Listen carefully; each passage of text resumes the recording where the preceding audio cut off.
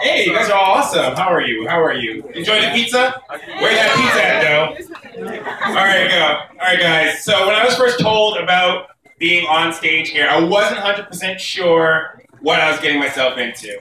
But how many of you guys here have heard of esports? Yeah.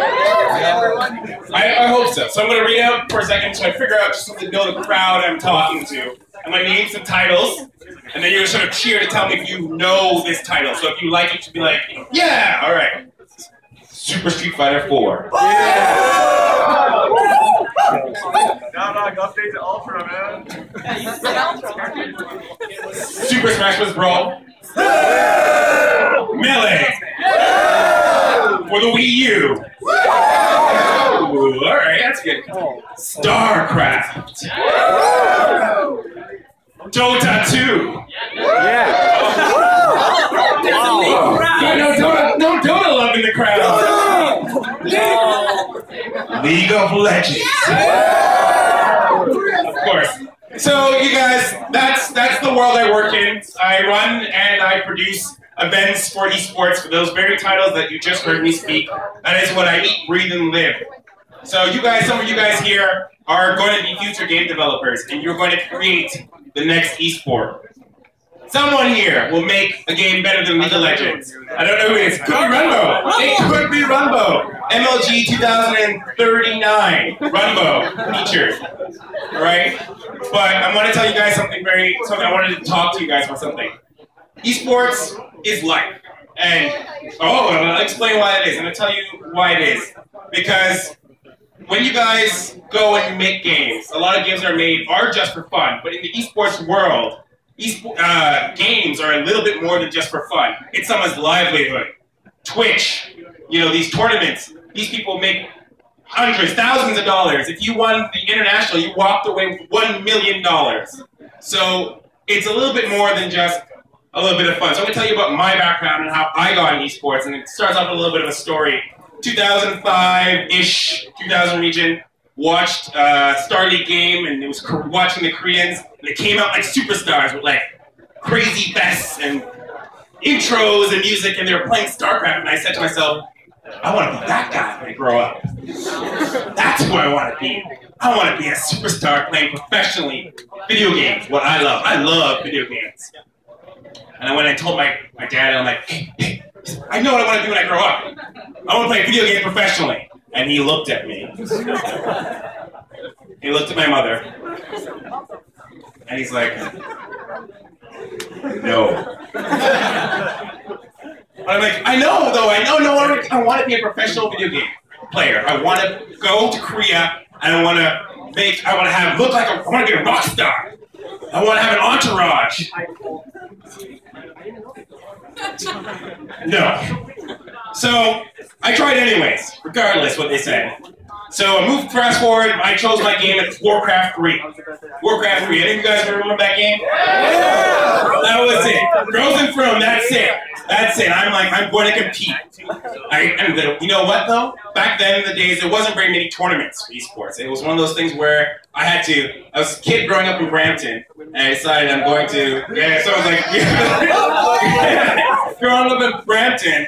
And I'm like, all right, this is a tournament happening in London, Ontario. Never been up to the place, never heard of the place, but I'm going to find my way to this tournament. And I jumped in my 1990 Honda Civic, the little reliable ones. Had a little hole at the bottom of the floor, kind of like leaking in the gas tank. But I trucked it right across the Ontario to London, Ontario, playing this tournament. And I messaged one of my friends on Bina, and I'm like, I need a place to stay. And I was a little naive then because I just assumed that just because you met him on the internet, it's cool, right? So I told my clan member, asked him if I could stay on his couch, and I arrived at London, and I knocked on his door, and his parents answered. And they're like, who is this person? And I'm like, I'm playing in a tournament tomorrow. And my clan member came up, yeah, come on, it's cool. He's playing in a tournament tomorrow. And they're like, looks to the father, he's like, did he tell you? I'm like, So it was definitely the most awkward dinner conversation I've ever had, was going for that, showing up at one of my clan members' house and suddenly explaining to these people why I traveled across several cities to go play in a tournament to win a game of Warcraft 3. I'm telling you, it was. I played that tournament and came third. Oh, I know, it was good. It was good. You know what? It wasn't too bad. It wasn't too bad. But I realized at that time, Canada needed more esports. If I had more tournaments to go to, I probably would have been ready, and the LAN situation would have been a lot easier on me. So I then, at that point, you know, told my dad, I said to him, I'm going to make tournaments. That's what I'm going to do for my living. I'm going to make tournaments. And he looked at me and was like, oh. All right. Turns to me, he's like, you got to give up this esports thing. He got serious now. He's like, you got to give up this esports thing because it's never going to make any money. Never. This job thing, you got to give it up. This foolish ambition of yours, you got to give it up. Get a good job, go to school, get a cubicle. You'll like it. So it was all frowny faces for me, but I went to school, went for engineering, went for computer engineering, and midway through, I decided to drop out. And I switched to business. And from there, I decided I'm going to run my own LAN center. And I ran my own LAN center, and I started running tournaments. So I ran for Anime North. Anybody remember Anime North? Did all the video game stuff for there too, and Fan Expo. And, you know, countless others. So LAN Nation, where Runbo was at. So I want you guys to know, whether or not it is StarCraft, League of Legends, Smash Brothers, there are people who get, or Street Fighter, Ultra Street Fighter, which, by the way, I beat Junkie at all the time. Yeah, right. Can't hold that day up. I want you to know, though, that these people who are on Twitch, who are these personalities, didn't give up on that foolish dream, and now they're making their lives on esports. So you guys, you hold the livelihoods of many future people who will play your games, and you'll be designing their lives. So esport is life.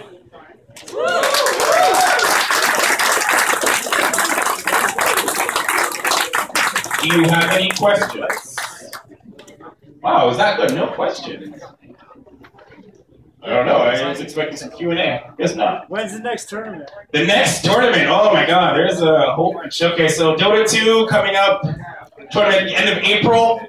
The Dota 2 tournament called the Dota Elite Series. StarCraft 2 in May. And then a whole bunch of more LAN Nation in August. That was run out of George Brown last year, and it's probably going to be run out again this year. LAN Nation is a 48-hour LAN party. Basically, you can play any game, but we also have tournaments for League, Dota, Hearthstone, Counter-Strike, Go, a whole bunch of them. We have pretty much all the esports titles you can think of. And then we also have, like, you know, we pretty much play all night drinking Red Bull until the wee hours in the morning and wake up and do it again. So, yeah, for sure. You guys definitely, if you want to know more esports, check us out at ESChamp on Twitter, ESChamp.com for all our replays, VODs, all that stuff. Oh, you have a question? I do. You do? Is that a challenge for Ultra Street Fighter 4? Because sorry. What about the future of esports in Canada? Oh, I like that question. That's a really good question. Esports in Canada specifically has grown tremendously. Some of the most well-paid players in all games are actually Canadian. StarCraft, we have Scarlet. In Dota 2, we have AOE 2000. In League of Legends, we have Wild Turtle. Wild Turtle. So some of the best players in esports specifically do come from Canada. And it's part of my mission to see that infrastructure grow so that players don't necessarily have to migrate. Because right now, most players, they go to the States or to Korea to be able to support their livelihood. So, future of esports, you're looking at it. No, I'm kidding. But yeah, it's all about building infrastructure. It's about Twitch. Twitch has been a fantastic help to esports. Esports probably would not be where it is without Twitch. But things like that are definitely what's changing the landscape. And people like you who will design better the next games. Yes? You see the LAN situation growing? So, like, for example, like Korea, they have PC bangs. Yes. You see that growing. So PC bongs were definitely one of the things that inspired me when I opened my LAN center. I think that people in general like to play games together. I think this is a good example of it. Yeah, exactly. Split screen is home, right?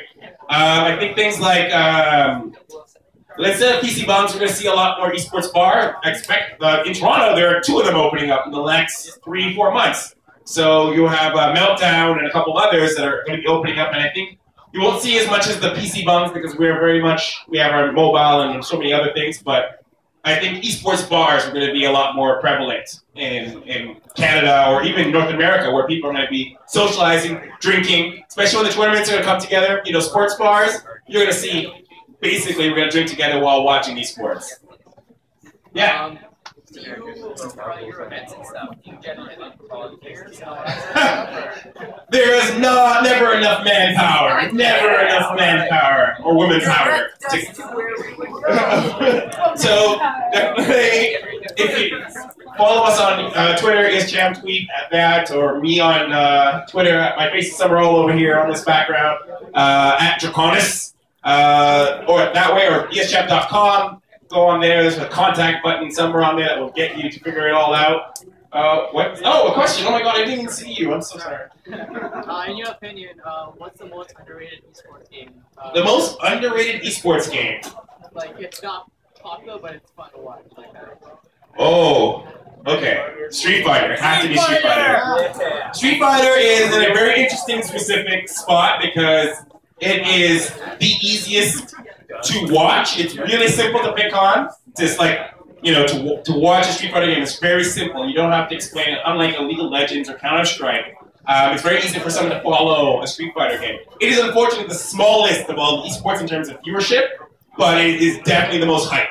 Like, you cannot beat Evo hype, you cannot beat Marvel vs. Capcom, man, that Marvel curly mustache, you know, all those good memes that came out of it. The fighting game community has a very strong and deep roots, and their games are incredibly interesting to watch. Super fun. Oh. Yeah. What do you want to see in like the next big esports game?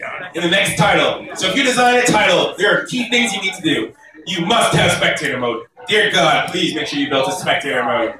If you don't build a title that has a spectator mode, I will cry. Replay modes, those are things that are very important. Balance. Balancing your titles is super difficult. Blizzard has become the king of balancing, which is why they're the only ones who still make RTSs, because balancing is hard. What?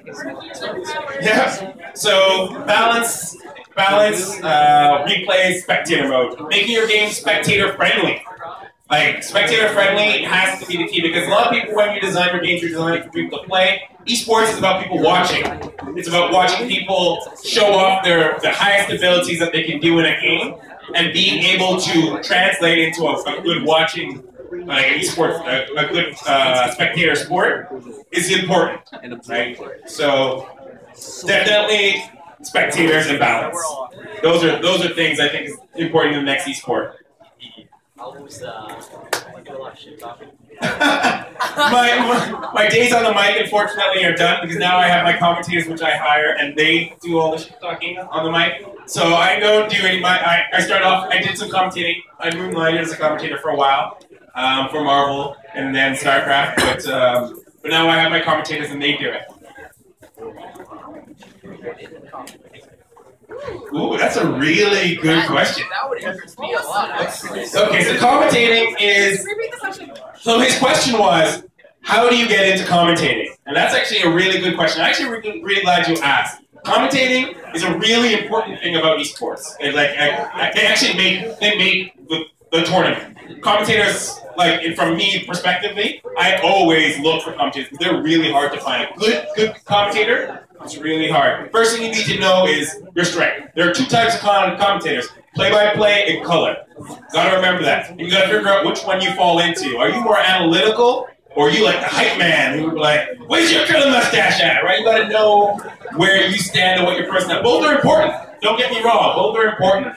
But you gotta know where your strength is. And then you gotta practice. You gotta practice and you gotta practice. You gotta get on the mic. You're gonna have one viewer, and that might be your mother because you told her to tune in. But it doesn't matter. You gotta practice, you go in the mirror, any opportunity you get to practice what you're doing is key. And then you gotta network. Then you gotta network your butt off, because first comes practice, you gotta get to a certain point, and then you gotta get your opportunity. So you gotta go to every esports event, shake everybody's hand, and say, hey, I'm a commentator, I do this, I have a Twitch channel, or a YouTube channel, or whatever it is that you do, and then you can be the next day 9. Because D9 is freaking huge. Like, beyond huge. And all he did was just he casted StarCraft every day. Every day. That's the kind of dedication you need to do to be a good commentator. You've got to dedicate yourself to your craft. Yes. Question. Any more? Oh, hey. My favorite League of Legends character.